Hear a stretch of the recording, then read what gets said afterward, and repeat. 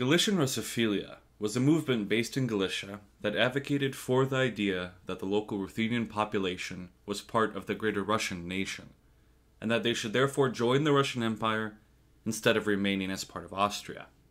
It was often reactionary in its political leanings, and found support throughout large swaths of the literate population.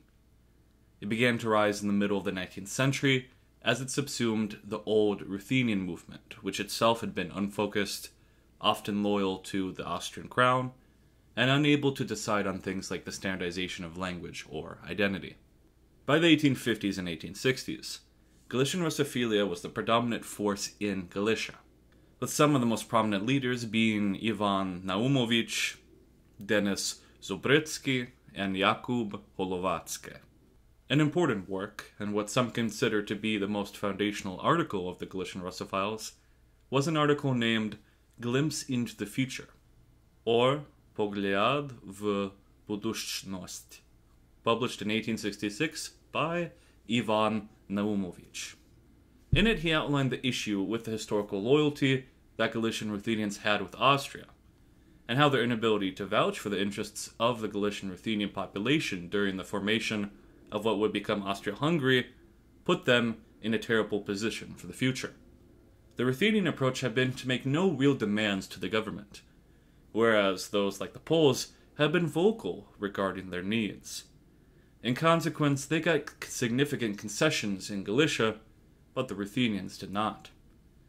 He believed that if there was no change in their strategy, they would become fully Polonized, and that the attempt to create a new Western Ruthenian nation was doomed to fail.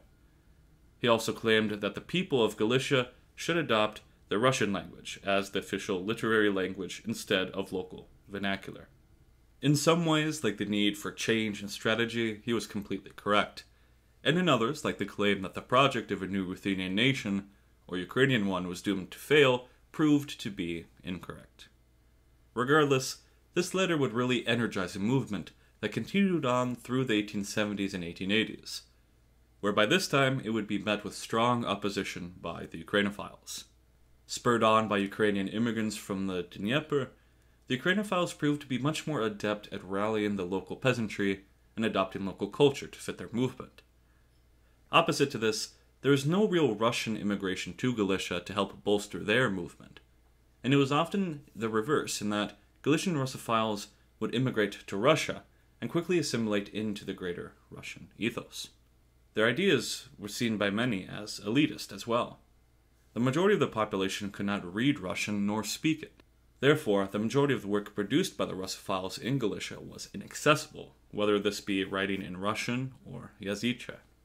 Between the 1880s and World War I, the Russophiles would gradually lose out in the battle over the identity of Galicia, with the death knell being the mass killings and imprisonment of the remaining population in Tallerhof and other operations. It should be noted that still at this point in 1914, there was a significant percentage of the population that still identified as Russian or Ruthenian rather than Ukrainian. Though the Ukrainophiles were usually more adept in their strategy, they also gained significant benefits from the Austrian government, which consequently gave them an advantage.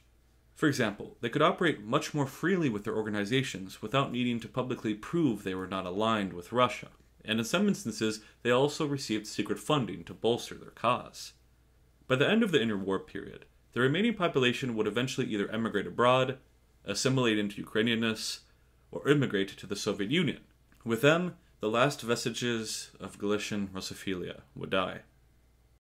In the next 2 episodes of this 3-part miniseries, we'll be taking a deeper dive into what exactly the Galician Russophile philosophy was, and the intricacies of their failure to win in the ideological battle against the Ukrainophiles. In short, this is just a small introduction and just the beginning. See you next time.